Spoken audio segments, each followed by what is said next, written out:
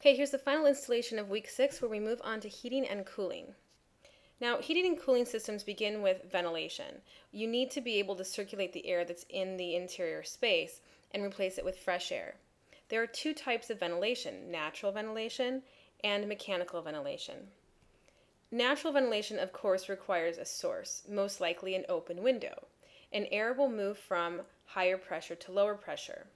Now, typically, natural ventilation will just simply rely on the force of the wind from outside coming into the building.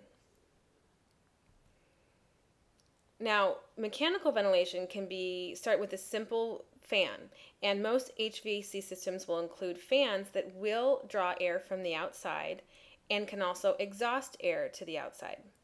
Bathrooms and kitchens especially have fans to control odors and humidity. Sometimes in the bathroom we have a very loud fan, which also provides other benefits. Now, for heating and cooling, we always try to use natural methods first.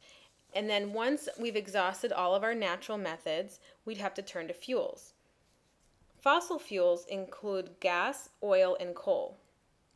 Now, natural gas is the second most common heating fuel and burns clean.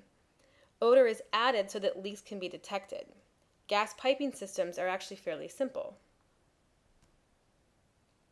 Coal is more plentiful than oil or gas, but it does not burn very cleanly and is definitely more cumbersome to use.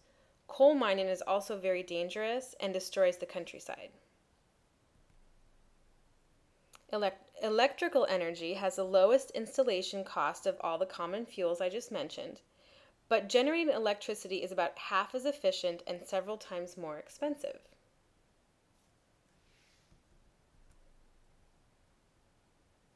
Two basic types of heaters are fireplaces and gas-burning heaters. Now, fireplaces can contribute to indoor air pollution, so they should be designed to properly carry the smoke and combustion to the outside air. They generate mostly radiant heat, warming only the immediate vicinity, and most of the heat will go out the chimney. Modern wood stoves that use EPA-rated wood pellets are more efficient than real fireplaces. They're mostly used for aesthetic purposes. Now, gas heaters you have to be careful with. Unvented gas heaters could create toxic fumes in the interior. Gas logs and gas fireplaces will use natural gas or propane and are mostly decorative rather than utilitarian. They will also create a radiant heat, but you need to make sure that the damper is always open so that it can release the carbon monoxide that it creates. Thermal comfort relies on air and surface temperature. Radiant heating is a more comfortable way to warm people than by introducing heated air into a space, which is a more common method.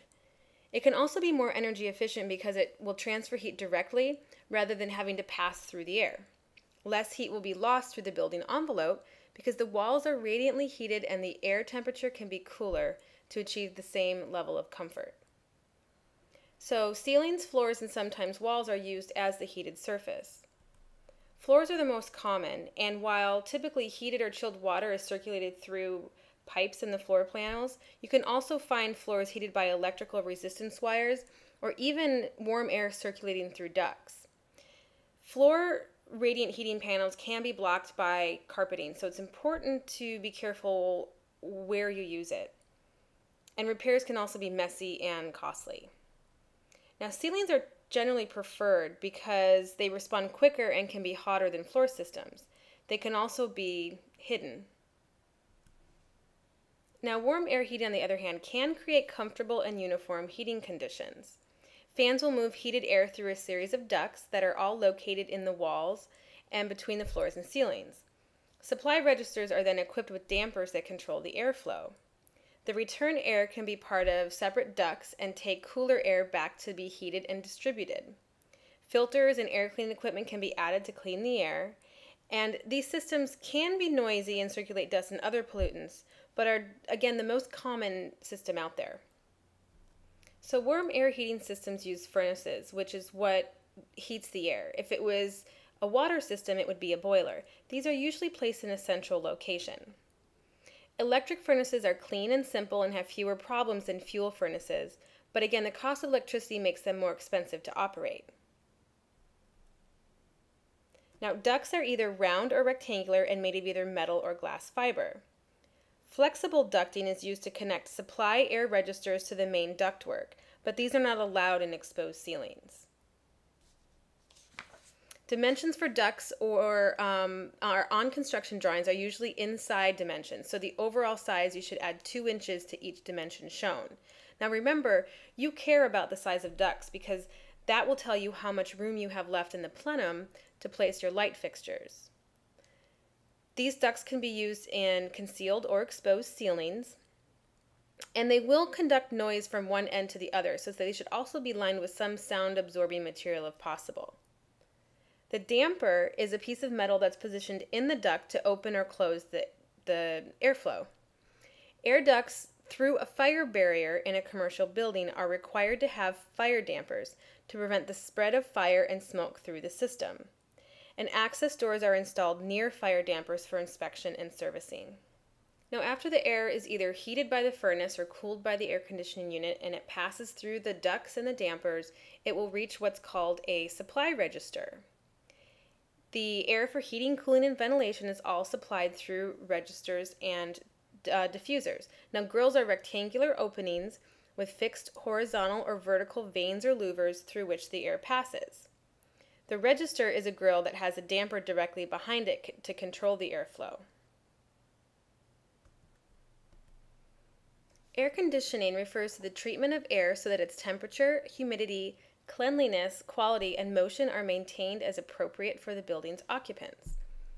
Air conditioning has allowed buildings to become windowless, to have lower ceilings because of the need for less daylight penetration, has encouraged designs with less exterior wall area, and permitted using less exterior land space. The cooling load refers to the rate at which heat needs to be removed from the air. Now, there are many design strategies that designers can use to reduce the cooling load. One of the most important is the use of ceiling fans. They are part of the Energy Stars program for energy efficiency, and in the winter can bring warm air at the ceiling down to the floor level, or can do the reverse in the summer. There are 2 main types of cooling systems. The first being evaporative cooling, and this works because moisture is added to the air and the relative humidity increases and we perceive the temperature to have decreased. Now, the air must be very dry for this to work. Dry, fresh air is circulated through a wet pad where it absorbs moisture as water vapor. Then sometimes fans can be included to push the air out into the space. With air conditioning, a fan will suck warm indoor air across a series of coils containing refrigerants and then blows the air back into the room. The refrigerants will absorb the heat in the evaporator and exhaust it outside. When the air cools, it also dehumidifies and the moisture condenses on the coils. The lower humidity adds to the cool that is felt. The HVAC system integrates mechanical equipment into one complex system that is designed to provide thermal comfort and air quality throughout the building. The temperature, humidity, purity, distribution, and motion of air within an interior building space are all controlled simultaneously by the HVAC system. The mechanical engineer will select the system based on performance, efficiency, initial, and life costs of the system. Now, there are 2 types of HVAC systems, central versus local. Central is the most common one used today.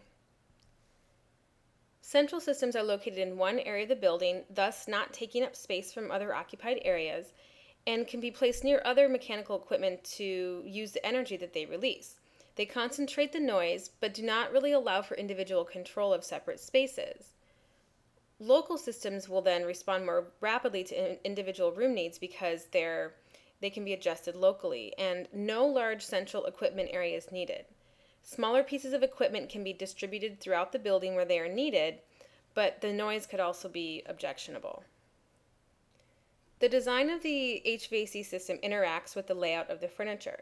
If the lighting and placement of the grills are located uniformly, then there will be greater flexibility in the ability to arrange office space, and this will extend the building's lifespan. Large multipurpose buildings usually use a system of 16 zones. Each function of the office building, or of the building, office, retail, residential, has 5 zones: north, south, east, west, and central. And the 16th zone is the underground parking area.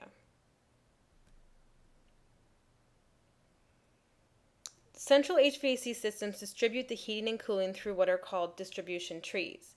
These must be coordinated with the electrical design, ceiling design, and other interior design issues. Remember, these are all running through the plenum, and we need to make sure there's enough space in there for all of these things. The trunk of the tree is the main duct or pipe that leads from the mechanical equipment to the zone. So it goes from the AC unit or the furnace to the room or to the area that you want to condition. Then the branches of the tree are the smaller ducts and pipes that then will lead to the individual spaces. A building could have one giant distribution tree or several medium-sized trees, or even sometimes many small trees. Several types of centralized systems include a direct refrigerant system, all air, all water, and air and water systems. Now, designers must know where the thermostat is. The thermostat is a temperature-activated switch that turns on the heating and cooling equipment to maintain the preset temperature. The mechanical engineer will determine the location of the thermostats based on the surrounding heat sources. It should be mounted on a wall that's away from windows, doors, and mechanical equipment. To save energy, clients may want to use a clock thermostat that will set the temperature back automatically each night. All right, now our final topic here is solar. Most solar systems can handle more than half of the heating load for a building. There are 2 types of solar systems, passive solar and active solar. Essentially, a passive solar system is the building itself. There are no moving parts, and it is dependent on the local site and climate conditions. Shading is a big part of a passive solar cooling system or heating system. Now, a passive solar building should be shaded from the sun to prevent the building from being overheated in the hot weather. This decreases the cooling load and conserves energy. And of course, shading options are trees, shrubs, trellises, overhangs, shade screens, awnings, etc. A direct gain system will collect heat directly within the interior space. Surface materials of the space have or should have high thermal mass, such as concrete and stone. The sun would strike directly onto the surface of the stone and warm it. For the summer cooling, ventilation should also be provided. These systems are very efficient and offer daylight views to the south. Indirect gain systems are where there's a thermal storage mass between the sun and the occupied space. Typically, the storage wall will be painted black and then covered with a sheet of glazing. The interior side of the wall should then be kept free from hangings and large furniture and things so the heat can then transfer into the space. These systems emit less daylight and offer little or no view to the south. An isolated gain design is where the solar radiation is collected and stored away from the space that's to be heated. Now, active solar systems offer better control of the environment inside the building and can be added to an existing building. They don't just need to be used in new construction. The system will use pumps, fans, and other mechanical equipment to distribute and collect the energy. All right, that's all for this week in thermal comfort. Now, don't forget to do your 3 questions and write your journal entry.